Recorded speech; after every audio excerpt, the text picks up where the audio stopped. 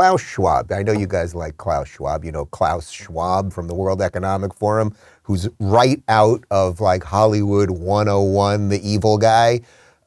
He seemingly is running half of the world right now. And even though Fauci can't figure out why China would want these lockdowns, I think Schwab is kind of onto something and understands maybe why China would do this. And perhaps we could extrapolate that and send it across the globe.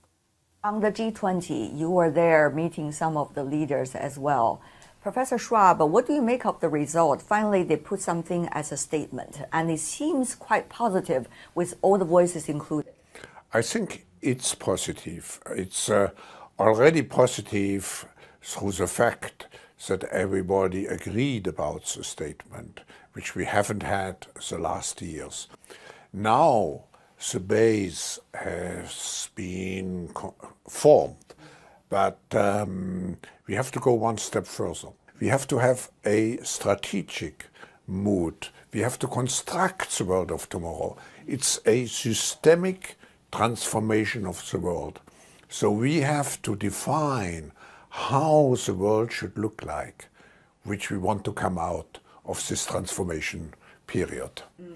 I respect China's achievements, which are tremendous over the last over 40 years. I think it's a role model for many countries, but I think also we should leave it to each country to make its own decision what system it wants to adopt. And I think we should be very careful in imposing systems. But the Chinese model is certainly a very attractive model for quite a number of countries.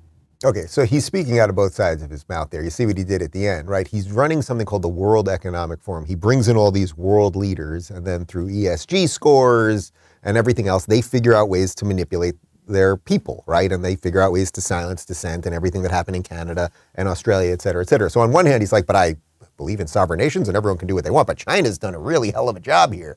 So even though Fauci, from the clip before, Fauci has no idea why they would do these draconian lockdowns. He doesn't know why China would do it. Why would you have that zero policy related to COVID? But Klaus Schwab is telling you why. Because you want as he said, we want to construct the world of tomorrow. We want a systemic transformation of the world. These people are doing it in plain sight. So while Klaus Schwab is he has very nice things to say about the last 40 years of China. Sure, they've completely silenced dissent.